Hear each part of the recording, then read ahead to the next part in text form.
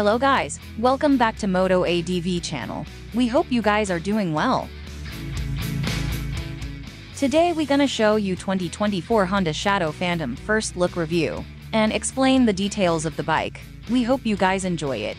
Please don't forget to subscribe for more videos. Thanks for watching. The 2024 Honda Shadow Phantom hits the V-twin cruiser market with refreshed looks, an updated rear brake, and a new ABS version. American Honda's rolling out 2024 new motorcycle models. This time it's the 2024 Honda Shadow Phantom. From fender to fender, this beginner-friendly Japanese cruiser features a number of styling updates to help it stand out on the boulevard. Both front and rear fenders have been reshaped for a more minimalist bobber look up front. The single round headlight is surrounded by a revised headlight cover. Honda has also upgraded both front and rear turn signals to LEDs. The 41mm telescopic fork previously featured all black fork tubes and covers, and now the front suspension is dressed up with fork gaiters and matte finished shrouds. And there's a new handlebar and clamps. These are said to enhance style and comfort. And from the looks of it, it appears the handlebar is slightly less swept back than the previous Model A top.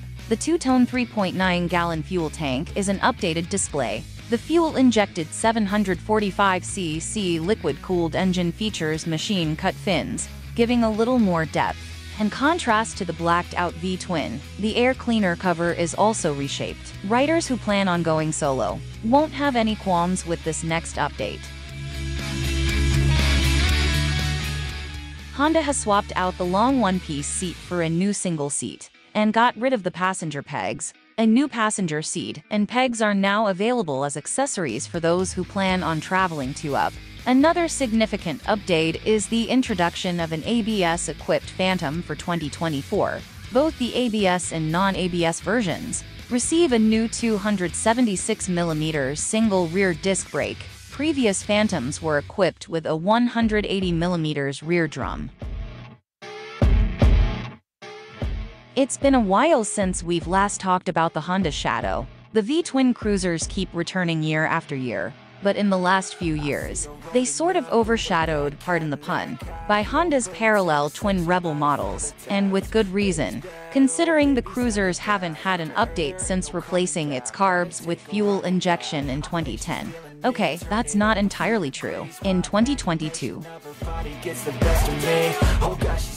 Honda added an ABS version of the Shadow Aero, but the Shadow Phantom bobber remained unchanged, not only going without ABS, but like the non-ABS Aero, hanging on to a rear drum brake. With the introduction of the Rebel in 300, 500 and 1100 displacements, you'd be excused if you thought Honda might replace the 745cc Shadows with a new Rebel, equipped with the 755cc parallel twin powering the Hornet, and the soon-to-be US-bound Transalp.